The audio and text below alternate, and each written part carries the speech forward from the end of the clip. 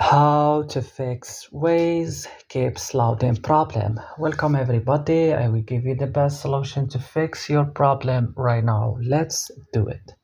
So open the settings of your mobile phone, click at apps option, search for Waze and click.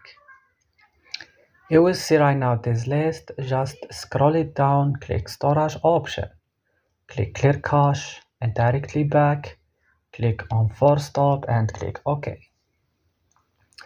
So click add battery, make it on optimized mode, go to Play Store or App Store. Now update your Waze on the last version, and after updating it, go restart your device, and that's it.